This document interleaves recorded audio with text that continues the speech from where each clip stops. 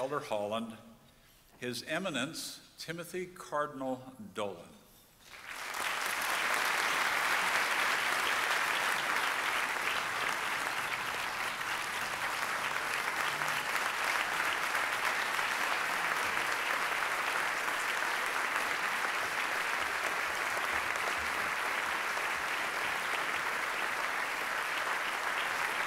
Senator, that was eloquent.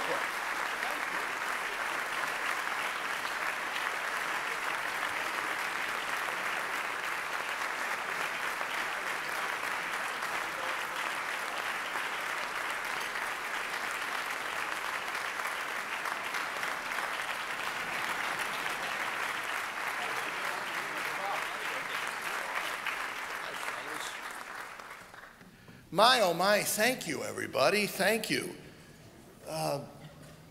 I look out in amazement and deep appreciation for your company this evening. What a great crowd. We Catholics would call this a two-collection crowd, folks. This is tremendous.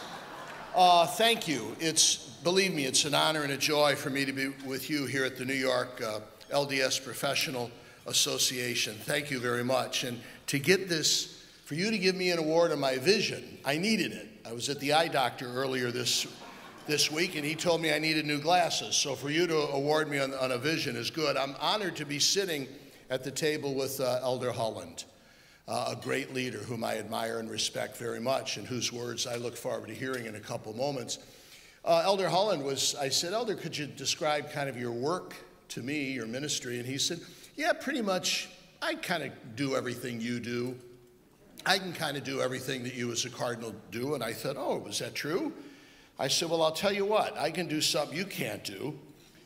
I can kiss your wife, you can't kiss mine. And Patricia, I'm thrilled to be sitting with you too. I'm glad you're at the table.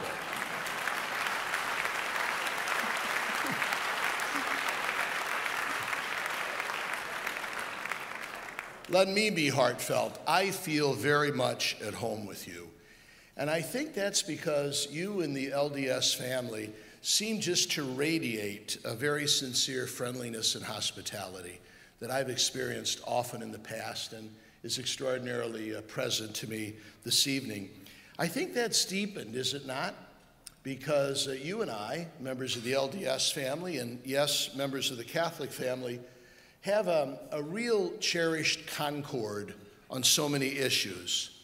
Religious freedom, the dignity of the human person, the sacredness of human life, a solicitude for the immigrant, the poor, a preference for peace over war in the world, a defense of marriage and family as God is revealed.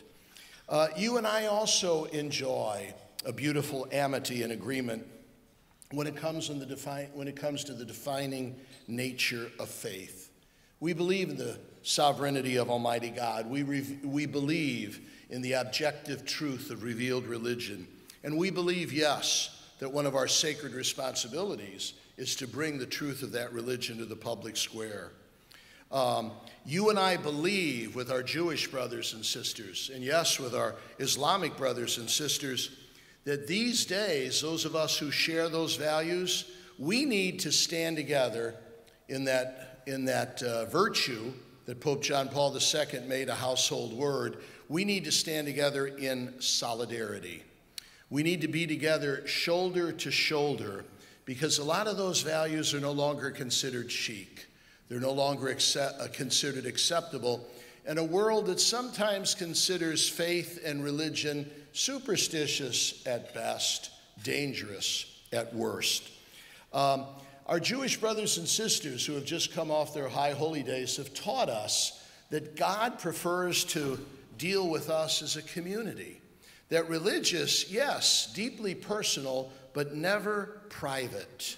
And that the essence of our revealed religion that we hold in common is that, in the words of Billy Graham, our role is to change our conduct to conform to God's design, not to try to alter God's word to conform to our wants, opinions, or urges.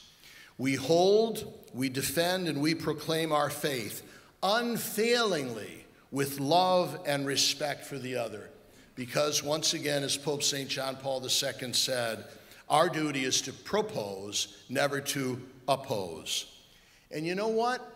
We also share a basic belief that all of those tenets that I've just tried to summarize that we hold in common are not only utterly religious, they are basically down-home American.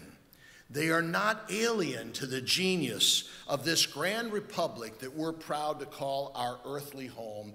They're at the very heart of the American enterprise. We are proud of the fact, are we not, that as we survey our American history, every cause that we consider to be enlightened, every cause that we consider having enhanced the nobility of the human person and defended the sacredness of human life has been religiously inspired. Historians tell us that the very establishment of American identity and the very fight for freedom that we call the American Revolution was inspired by the great revivals, by the great religious reawakening. It may have been the road to abolish slavery. It may have been the promotion of workers' rights. It may have been the extension of democracy to our entire population. It may have been, well, the temperance movement, although we Catholics were less than enthusiastic about that one. It might have been the peace movement in the 1960s. It might have been the great civil rights advocacy in the 50s and 60s, led by religious pastors. It might have been the fight against poverty, and now the right to life issue. Whatever, every issue that has made America great, every issue that has made us a light to the world, every issue that we now cherish as patriotic Americans was religiously inspired, which leads us to believe that America is impoverished when it does not have a place in the public square.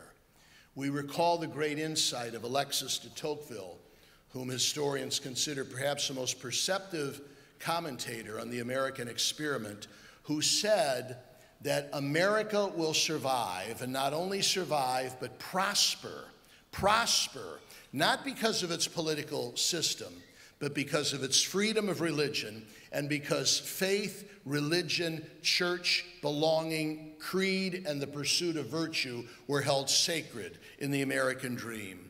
And this evening, coming together in the amity, the friendship, and the respect and sense of renewal that gathers us this evening, we're reminded of the words of the father of our country, that this great experiment in democracy cannot survive unless it is based upon religion.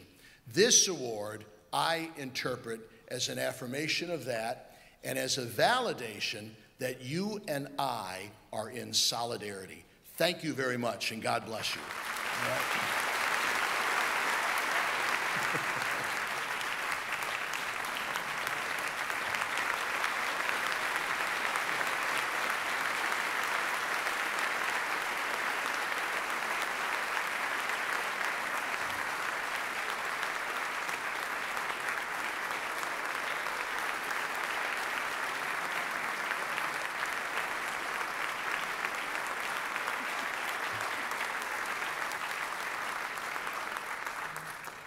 Thank you, Your Eminence. We are deeply honored by your presence here and by your friendship. Thank you so much. We will long remember your inspiring words and your poignant call to action. President David Buckner will now introduce tonight's honorary keynote speaker, Elder Jeffrey R. Holland. President Buckner serves as the stake president of the New York stake for the Church of Jesus Christ of Latter-day Saints. For those of you who are not of our faith, a stake president is similar to a Catholic bishop in that he has ecclesiastical responsibilities for a number of congregations in a geographical area. In President Buckner's